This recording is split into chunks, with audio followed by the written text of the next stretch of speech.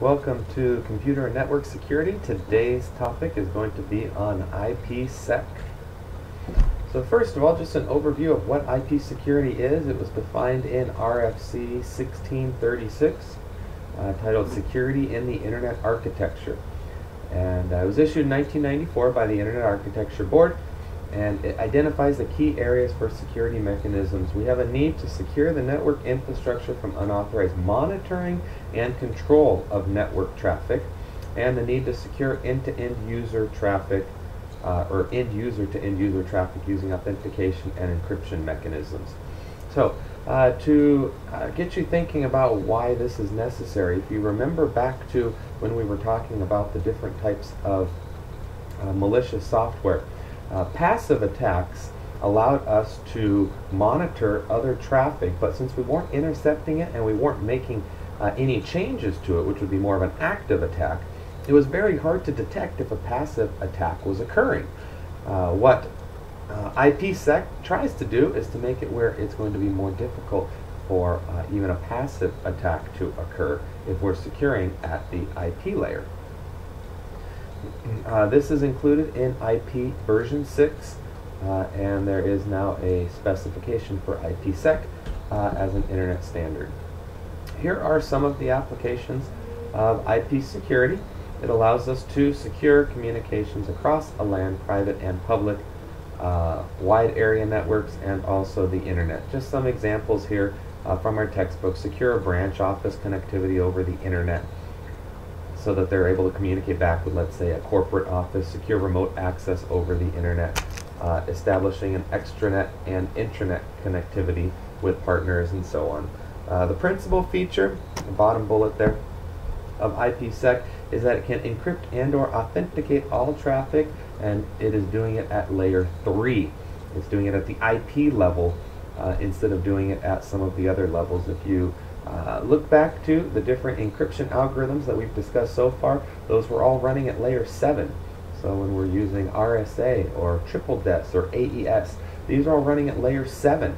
So everything below that is still going to be unencrypted. IPsec is where we're now going to look at encrypting at layer 3 instead of waiting until we get all the way up to layer 7.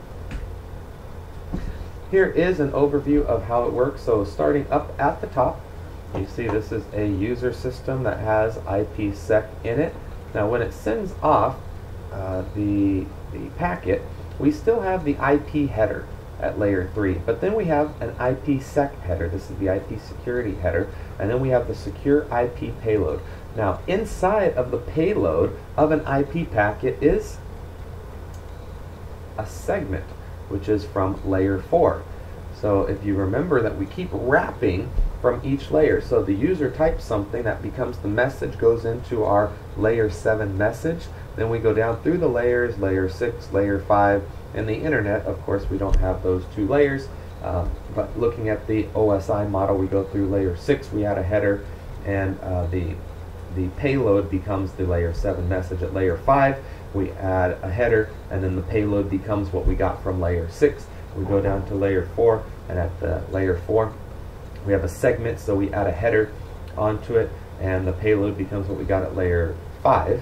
Then we go down to layer 3 at the IP layer, and at layer 3 we add the header, and the payload of an IP packet or of a layer 3 packet is going to be your segment. So what we've done now is we've secured the segment as the secure IP payload. So this is now going to be encrypted for us. And so the only thing that's unencrypted now is the IP header at layer 3. And below that then we also have layer 2, which is going to be unencrypted, and layer 1 of course is not encrypted, but this is just the bits, the voltage layers levels, the bits that are going across the wire, so that's not going to be encrypted either.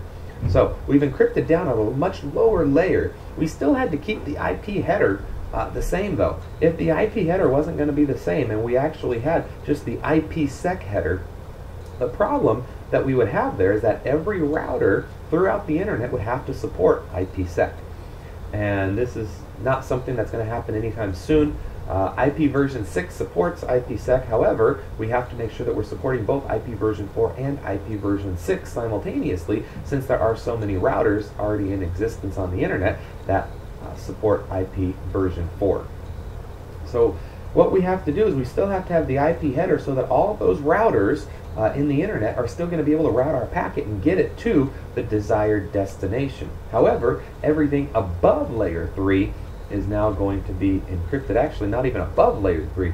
This is everything other than the header at layer 3. So the payload at layer 3 and everything above that is going to be encrypted now. Okay. So some benefits that we have to IP security.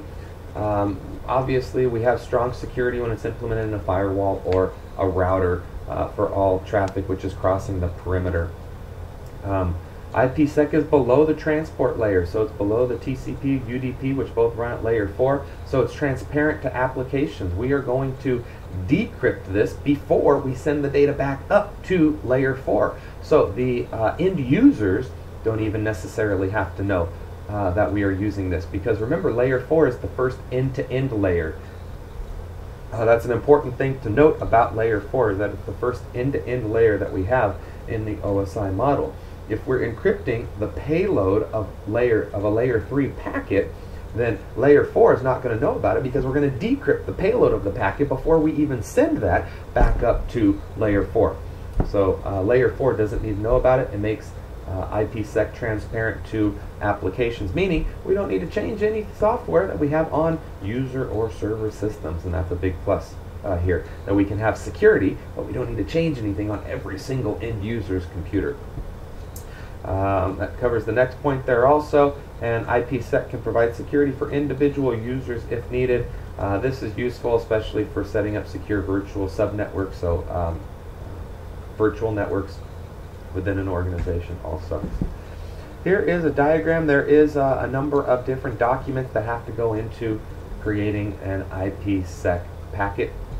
You see, starting down at the bottom left, the architecture covers general concepts, security requirements, definitions, mechanisms defining IPsec technology. We show their RFC 4301. Moving up, we get to 4302, the authentication header. It's an extension header to provide message authentication.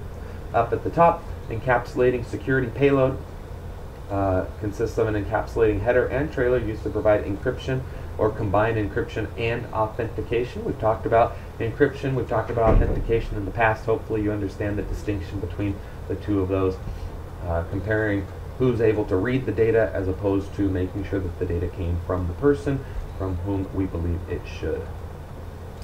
Internet key exchange, collection of documents describing the key management schemes for use with IPsec. We've talked about key management schemes before. How do we get a key from one computer to another, especially when we're dealing with symmetric key encryption. And then cryptographic algorithms. We've talked about a number of different cryptographic algorithms, and this is an open algorithm where we can use this, use whichever cryptographic algorithm we would like.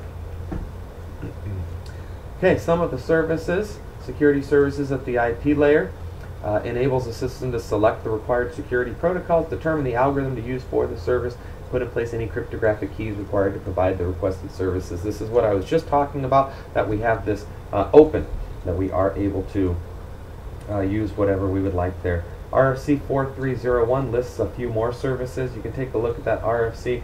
I wouldn't recommend doing this while you are going to sleep at night unless you have insomnia and would like to.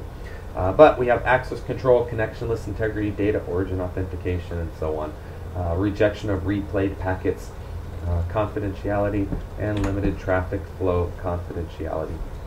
There are two modes that we have. Transport mode and tunnel mode. This just gives an overview of what the differences are between the two. Transport mode provides protection primarily for upper layer protocols. Examples include a TCP or UDP segment or an ICMP packet. This would be transport mode. This is kind of what we've described so far, used for end-to-end communication between two hosts. Tunnel mode, on the other hand, provides protection to the entire IP packet. It's used when one or both ends of a security association are a security gateway. Well, what we are able to do here then is that if our entire network, let's say, is behind a firewall, and we have our entire network that supports IPsec, then maybe we don't even have to have that IP header on the front.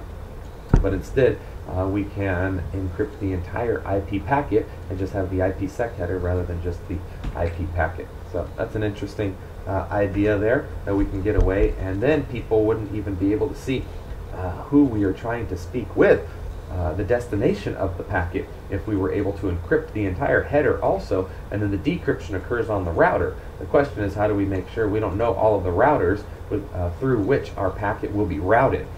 So all of those routers would then have to be able to decrypt. That's going to add a tremendous amount of overhead to our routing algorithms, to our processing of the packets on the routers, and I don't know if the benefit is really that great unless you're in a very, very highly unsecure area. This would probably be very useful for military applications. Defense applications would probably find a lot of use in this, or communicating over a wireless link. This would help also. Okay, here's just a description comparing the two, transport mode and tunnel mode. Probably a good slide to understand what the differences are between these two. So take a look at that, the difference with how authentication header packets are going to be transmitted as opposed to the encapsulated security payload, and then the one with authentication. Okay, that gives you an overview of IP security. Take a look at the papers, some good papers on this lecture. Take a look at those, read into it a little bit more. It'll go through some details about how these take place, how we actually do this, what the routers have to do when it receives the packets, and how we go back and decrypt just the payload before we send it back up to the transport layer. Okay? If you have any questions, let me know. Good luck.